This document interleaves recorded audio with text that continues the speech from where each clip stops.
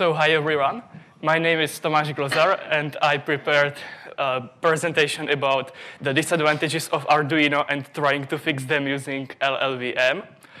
I am a high school student in the last grade and I also work as an intern in the OS and application modernization group at Red Hat here in Brno. This is the same team which develops Leap, but I don't work on Leap, I work on DivCamp, on which Victor had a presentation today. And now briefly, what exactly is Arduino? Arduino is an open source hardware and software company and project, and it's also the name of their AVR, mostly AVR-based microcontroller boards, and also the platform for developing software for those boards. The platform consists of 3 parts. One part is an IDE based on processing. The second part, they sometimes call it a programming language, but it's actually a library called wiring. And there is some pre-processing that adds something to the file, and then it goes normally to AVR GCC. So it's C++ compiled using GCC. It's not a special language. So this is the most common board that's used. It's called an Arduino Uno. And you can see the chip here. It's an AVR chip. It's called an Atmega 328P. And now to the advantages of using Arduino. It's much easier to use for developers that are not familiar with AVR, because you don't have to have the knowledge of registers, interrupts, and like the low-level things like that. And there are also plenty of tutorials online. And you can use object-oriented programming like C++, and you have the libraries prepared for that. And another great advantage is that many libraries for peripherals are available online, and you can't get them as easily for the components if you didn't use Arduino. And also the board is designed that you don't need to have that much of a knowledge of electronics. But of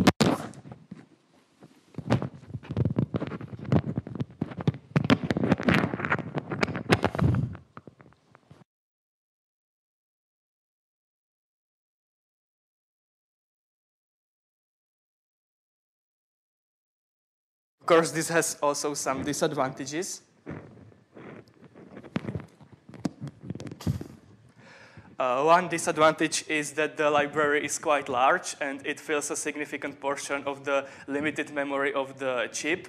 But this disadvantage is mostly fixed by using link time optimization that leaves out the unused functions. Another thing, and this is the thing I am optimizing in this project, is the calculation of port registers and masks from the pin number every time you want to write something to a pin. And there are also, and this takes a lot of time. There are also some other disadvantages, like the SD card library lacks some functions, like you can't read continuously and it's slow, but I won't be solving this thing here. So, why use LLVM with Arduino? The main reason is that you can write LLVM passes, and you can optimize the code in the LLVM IR bytecode.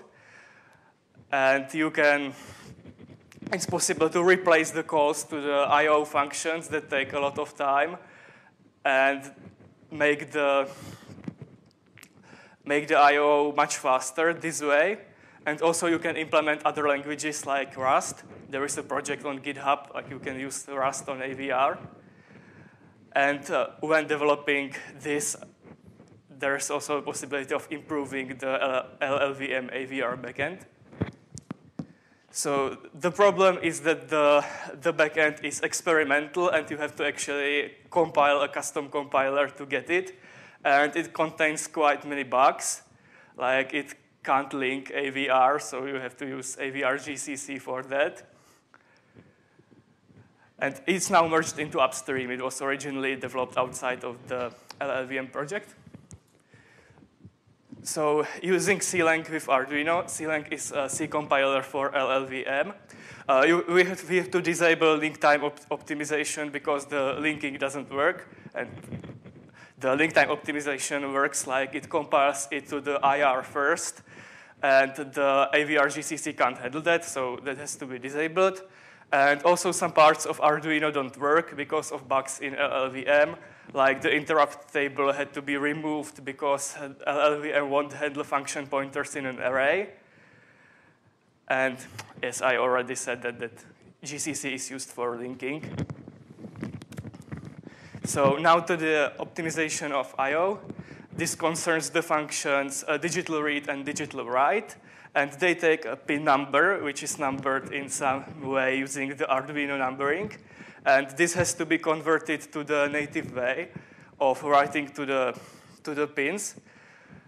Here is a picture which shows that the digital pin numbers correspond to the ports. And it's implemented like there is a register which contains 8 bits. And each bit is one of the pins, like PC0, PC1, that's one register. And when you write to the digital pins, the numbers, this has to be recalculated, and this takes time. So I implemented an LLVM pass that removes the calls to the function digital write and translates them at the time of the compilation. And for the testing, I used this simple program which simply blinks the built-in LED at the maximum speed. And when you measure the frequency using an oscilloscope, you can see that in the picture on the left, this is the original function from the Arduino library or from wiring. The frequency is around 144 kilohertz. While with my optimization, the frequency is about 2 megahertz. There are other opportunities how to improve the library, like removing unused functions and variables from the binary, which is the link time optimization, which AVR GCC can do that too. But in LLVM, this doesn't work at this time because of the reasons I talked about earlier. And we can also optimize analog I/O, not only the digital I/O.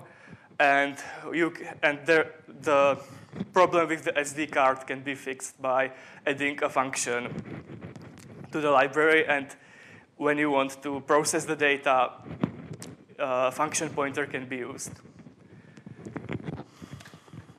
So where you can find the project, I have uploaded it to GitHub. It has 2 parts. One is a hardware directory inside the Arduino IDE, which is configured to use Clang instead of GCC.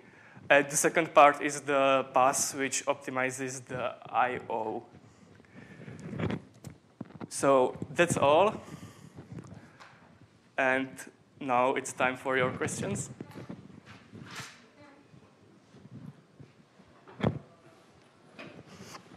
So much time, the recalculation of the numbers to pin arrays? It takes so much time because it has to take the number. It has to look in some table which port it is. Then it has to calculate it to a mask. It first reads the state of the port register. Then it needs to change only the one pin, only the one bit in it.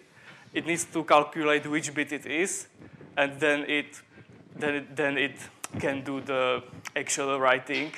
And it's of course unnecessary to do this while running the application when you can do this when in the compilation. Okay. So if you don't have any other questions, then it's